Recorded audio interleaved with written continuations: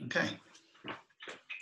So, well, good evening, Gay, and welcome to Wellington, New Zealand.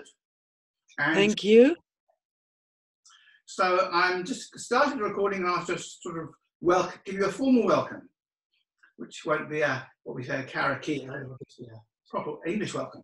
So from your home in Devon, Gay Watson, you're going to be speaking to us briefly on the topic of emptiness, its importance in Buddhist thought, its relationship to mindfulness and meditation, and its relevance and appearance in contemporary Western culture. So I've told them that you're looking forward to our question and comment at the end of the talk, and that you are as a psychotherapist and have a PhD in religious studies from SOAS, which is the School of Oriental and African Studies at the University of London. You're a writer, and your most recent book is called Buddhism and ... Intriguing. So your website is at gaywatson.com, and there's a link to the paper you presented to the 2013 Secular Buddhist Colloquium in Barre, Massachusetts, which was titled Some, brackets, Mostly Secular, close brackets, Thought About Emptiness. And that's on the One Mindful Breath website on the event page for today's session. So thank you very much. And I'll switch off our microphone for now and say, over to you, Gay. Thank you very much. I am old enough to be absolutely astonished that I, sitting here rather too early in the morning for me in Devon, can be talking to you in your evening in New Zealand. It is a complete wonder. I also live fairly remotely in the countryside, and I did lose, there were little blips when you were talking, Ramsey, so I do hope this will come through to you without too much problem, because my internet is hideously slow.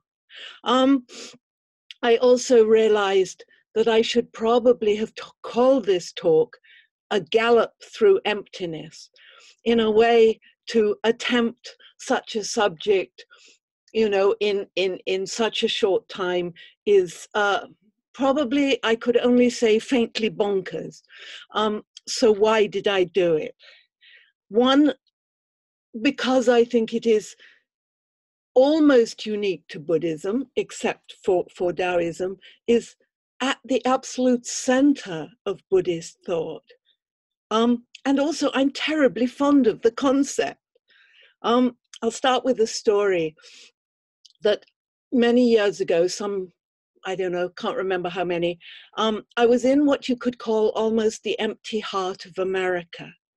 And right in the middle of the Navajo Nation, near Lake Powell, and on a Sunday deserted plaza in a Wi-Fi cafe, I picked up some communications with the rest of the world I'd rather happily left behind a couple of days before, and picked up an email from a friend who said that a publisher friend of his was looking for someone to write a book called A Philosophy of Emptiness. And he thought of me and wondered if I was interested. Remembering when I wrote my thesis that my supervisor had accused me of being obsessed with emptiness, I thought this one was for me. So I quickly sent off a little email saying, yes, I'm very interested, but I'm in the middle of nowhere. Please, may I come back to you in a week's time? And then went off and spent the most wonderful afternoon in the most beautiful empty canyon I have ever seen in my life. Well, I did write that book eventually, even though the publisher said to me, we do not want a Buddhist book. So I said, well, as long as you'll let me say that, you know, emptiness is unique to Taoism and Buddhism, and that Buddhism has without doubt the most well worked out philosophy of emptiness, sure, I'll go hunting for emptiness anywhere you like, which I did.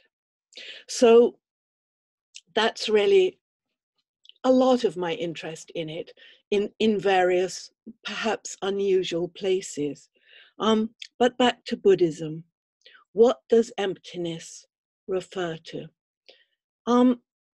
the name of the translation we use is perhaps unfortunate, because if you say emptiness to anybody, they just think it means lack, nothing, negation.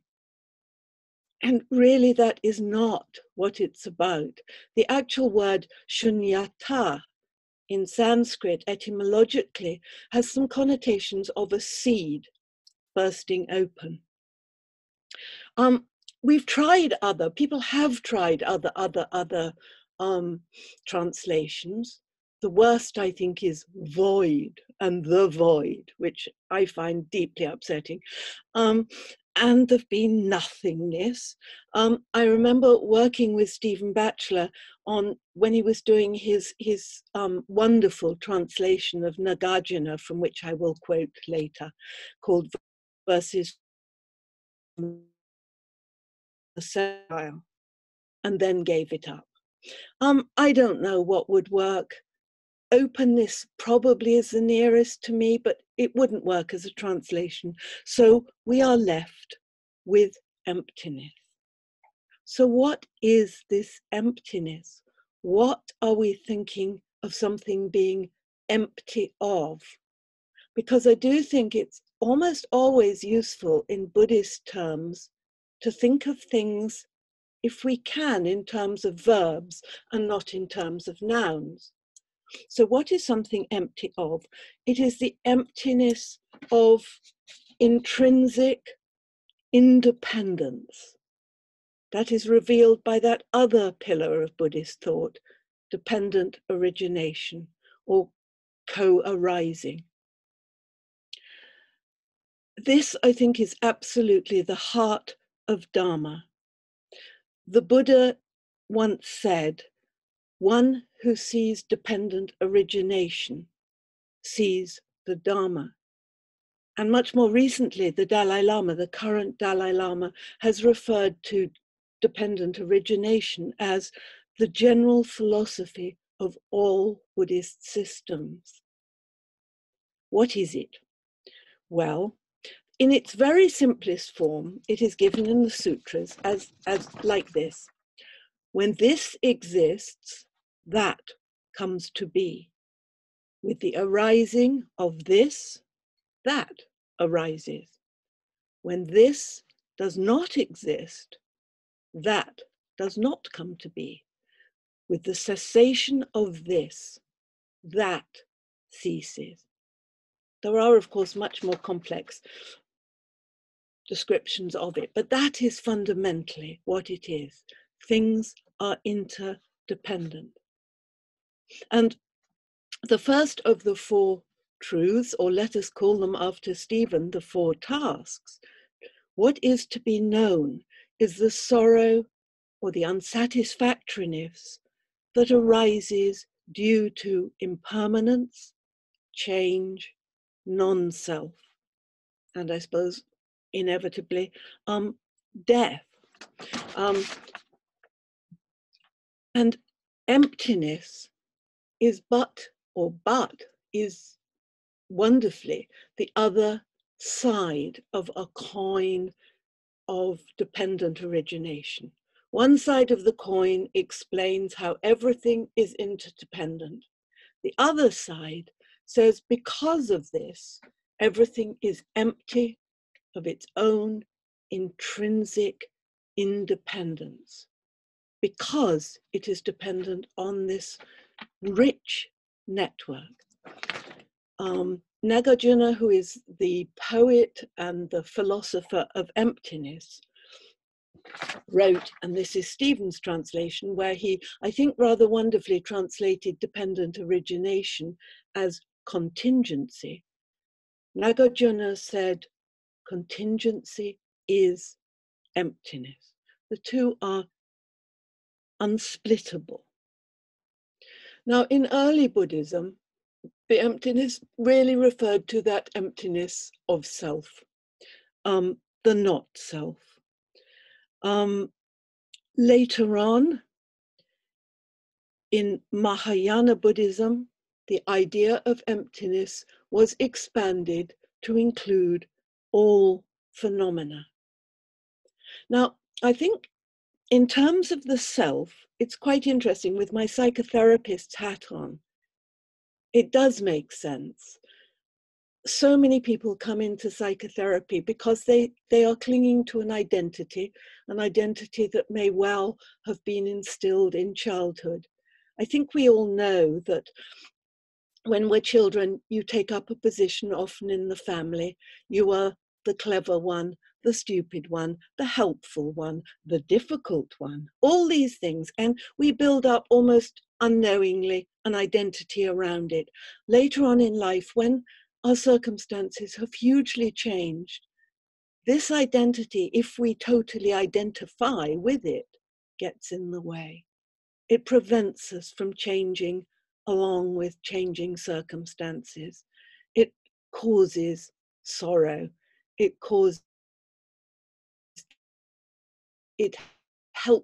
gets in the way of resilience. So that's the not self, but the Mahayana applied this to all phenomena. They said everything. Heart Sutra tells us form is emptiness. Emptiness is form. And everything is empty because its existence is dependent on causes and conditions, the relationship of parts and wholes, and sometimes our very designation in language, because it is our language that divides things up in order that we may maneuver our way through this, what the philosopher and psychologist William James calls the blooming, buzzing confusion of life. And yet, things, if we look carefully, are more complex than the way our language separates them and individuates them. And this is where Buddhism is concerned with practice, with a way of living, not with theory. You know, I think we all know the story of the Buddha told about the arrow, the man who has been shot with an arrow, who comes in and everyone rushes around saying, what kind of arrow, where was it, who did it, why? And he says, let's get the arrow out. He was concerned with how to live, how to evade sorrow and pride, fear, anger. Having said which, I have to admit that Buddhist philosophy can actually outdo that medieval Western philosophy that used to argue how many angels can be seen on the head of a pin. There is incredibly complex models. I'm sure you've come across them. The 7 of this, the 9 of that, the 12 of that, the 5 of this. And I think they can often be off-putting. But what is helpful, I think, is to remember that they are all models of process. They are all models that are trying to break down intrinsically independent objects and present them in the dynamism of their becoming. They present psychophysical being as a dynamic, changing process. And I think this is really helpful to remember when one gets thrown with these rather complex models often. And again, this leads to practice, because I think the way the Buddha discovered all of this, and certainly the way he left the teachings for us to follow, was revealed in mindfulness and meditation. By taking time out. Well, first, I think we just discover we're not in charge, that our minds ceaselessly, monkey mind is climbing up the trees when we think we should be sitting there being incredibly serene. But we see how these thoughts often unwanted, rise and cease. And that's what we're told to look for, the rising and the ceasing. Things rise and things cease. And perhaps after lots of practice, or perhaps sometimes as a gift, moments of clarity come through. When the narrative, the stories, our desires of the ego drop away. And what is left is not nothing, but a greater openness. To go back to Nagarjuna, something Nagarjuna wrote again, when emptiness is possible, everything is possible. Where emptiness is nothing would be possible. So we might find in mindfulness and meditation a rest from grasping an important link in one of those long series of explaining dependent origination, away from grasping identities, beliefs, desires, and objects, and views, above all views. The only sutra that Nagarjuna quotes from in his verses on emptiness is that he says, is one in which he says, the Buddha rejects both it is, excuse me, and it is not. And we'll come back to that because I'm galloping on, but why do I think emptiness is so important? One, I do believe it tells us a great deal about the nature of mind. And I think it is hugely helpful in our Western world because it presents us with a logic of complementarity that is very different from the logic of either or, of contradiction, of the exclusion of the middle that we have inherited without even thinking about it. And I think it provides an escape, a middle way from the dualities, the conflicting dualities of so much of Western thought. It allows us to think is and is not together. Absence and presence become linked, not inevitably opposed.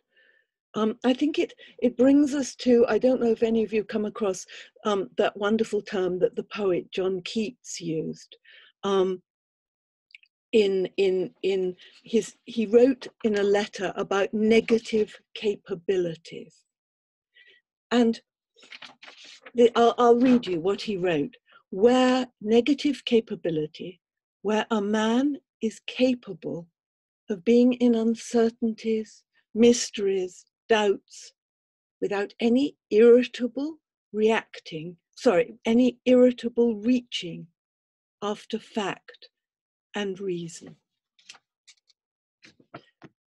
I think that's a rather wonderful place.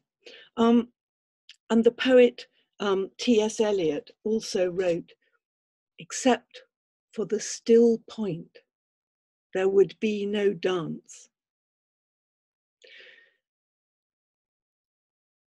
I think artists, after I wrote my book on emptiness, I went on to write one about attention because I found that in my trawls through looking for emptiness in the contemporary world, that I found it quite easily in the field of the arts. And I found that those artists, writers, dancers, sportsmen too, who understood the concept of emptiness, often came to it. Some of them had practice in Buddhism or Eastern religions and practices. Others had absolutely none at all. And they came through it, I thought, through mindfulness, through the practice of attention to their craft or their arts. And when I asked friends initially, what does emptiness mean to you? Most of them gave me a sort of negative answer: lack, loss. But when I asked two artist friends, the sculptor immediately said, oh, the space around the form. And the painter said, oh, the space around the image, the figure and the ground. So I think that's what emptiness can give us, that richer understanding of the ground and the figure. It is not either or, it is both and. A linking of an absence, that is emptiness. So I once wrote a paper called The Abundance of Emptiness. It allows us to touch, as Keats said, the mysteries, the paradoxes, the complexity of life. So at the end of my gallop, I'm just going to end by quoting from two poems. One is 20th century American, and the other is 8th century Chinese. And I think both of these embody emptiness. The American poet Wallace Stevens wrote a poem quite well known called The Snowman, and this is a little bit from it. He writes of the listener who listens in the snow and nothing himself beholds nothing that is not there and the nothing that is. And then 12th century, 8, 9, no, can't do my math, 6, 7 centuries earlier, the Chinese poet Tu Fu wrote, here spring colors float beyond peaks. Star river fills meditation hall shadow. Sun-bright absence transmits the lamp. Yellow gold presence reveals the earth.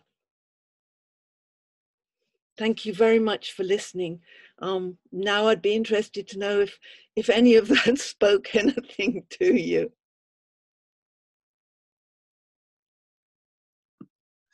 Well, thank you, Gay. That was wonderful. We're going to throw it out to the floor. If anybody has a question, go and approach the screen so that don't forget the camera is that little green dot above.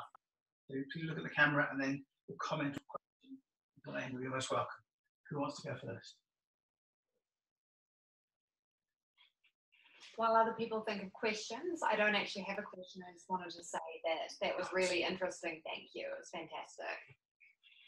Thank you very much.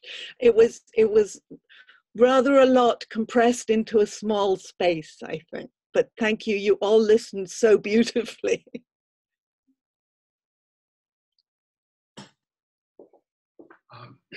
Okay. My name's Alex. I have a question. In terms of how emptiness, I suppose one thing with secular Buddhist practices is often concerned with how things, how your practice influences your day-to-day life, the actual act of being alive. And I wondered about how your views around emptiness and the realizations that you've had for many years, it sounds like, of studying emptiness, how they've changed the way in which you live your day-to-day life. That's such a good question. And I wish I could answer it perhaps in a more wholehearted manner. And it is a question that sometimes, I won't pretend to have the best practice in the world, but when I am sitting and occasionally I will recite the beginning of the Heart Sutra to myself. Form is emptiness, emptiness is form. And a little voice does say to me exactly what you have just said. Okay, and how does that affect you when you're running around the supermarket in the middle of the day? How does that affect you when you are trying, to keep your patience with a grandchild? I wish I had a really good answer. And yet, I think if I am honest, it gives me more space. I think it does help me to get a little less twangled up in the narratives, the emotions of the moment. It is like being able to do a little figure ground reversal occasionally, bigger picture, that this too will pass, the rising, the falling, the coming into being, the ceasing. I do think it probably, as one who all my life has had very little patience, I think it has helped. That's really all I can say, but I think it has at a sort of a deep level. I think I remember being thrown in when I was doing my doctorate, and my supervisor said, well, of course, you must have a little practice of teaching. Go and teach the MA class, dependent origination. And it might have been emptiness then. And it was all new to them. I don't think Buddhist studies were their major. And so I remember talking about not self. That's right, it was not self. And they all said, this seems counterintuitive. And I said, well, I find that some of these Buddhist models, you sort of understand them on the drip feed. It's like water gradually wearing away a stone, or the feet making the little pathways, up the stairs, the desire lines that people make the paths of where they tread. And then one day it does make sense. That's all I can say.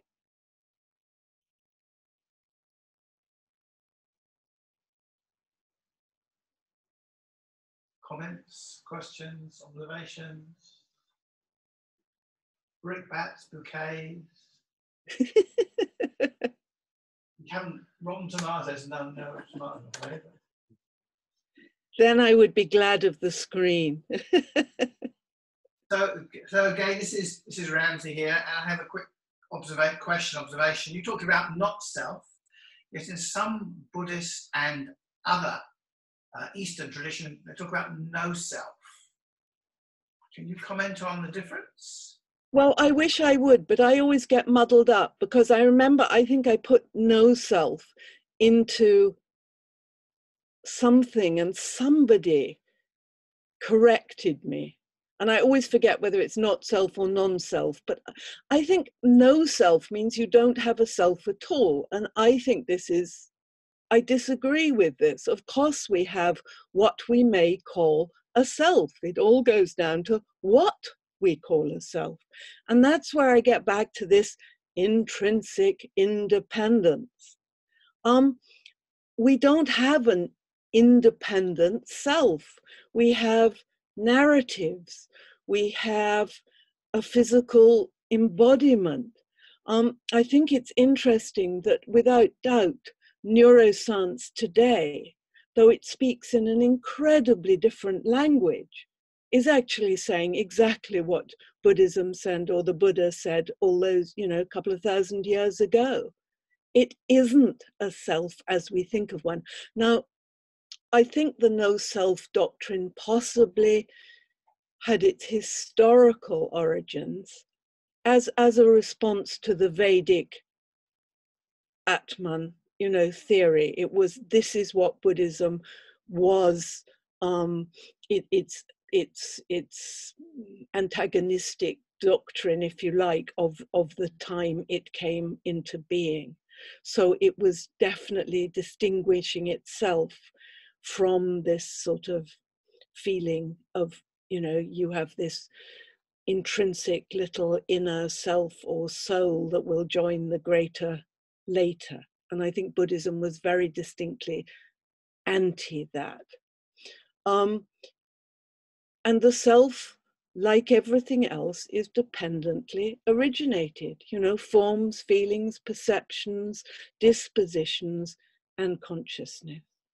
The psychophysical model of being that is divided up, it's process. But I think if you say no self, it makes it too difficult, because let's face it, we have to remember that somewhere in the sutras it things for those of sound mind and body. Well, not so much body, but certainly sound mind. And we know that if you lose altogether a sense of self, you're not in a happy place. Thank you. Thank you. Any questions, comments, observations? No? No? So yes or no? No? Okay. Go on. Go on. So I just wanted to say, I haven't got a question, but I like others here, are taking a great interest, and it's my first talk on emptiness, and it's a hard to grasp subject. So listening, and the next time we have another talk on emptiness, we will be better prepared. So, we are interested. Thank you very much. I did think it was a rather a rather sort of deep dive in the deep end of the pool to do this, but I do think that emptiness is not that hard to understand if it comes with dependent origination. And I do think that this model of how the world whirls in this wonderful Indra's net of interconnection is something that is very special and very unique to Buddhism. And I think it is very important. And I do think, going back to Alex's question, I think it does help in one's life. And, you know, hopefully it does make sense in those little glimpses one might get in mindfulness and in meditation. Thank you. Well, look, I'm going to say on behalf of all of us here, thank you, Gay. And your talk is going to be up on the internet very soon. So hopefully we'll talk it up, and lots of people, we hope from all over the world, will be able to see that you spoke on this night to One Mindful Breath here in Wellington, New Zealand, all the way from, is it Devon or Cornwall? Devon. Thank you.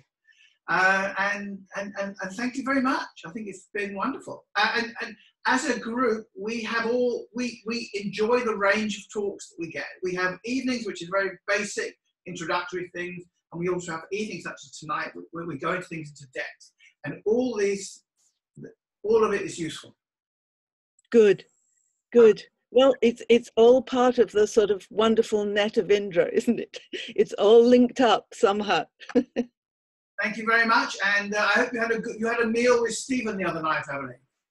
I did, yes. I had a very nice lunch with Stephen, and oh no, he came here. But before that, with him and John Peacock. I don't know if he has spoken to you. More difficult to pin down, should we say?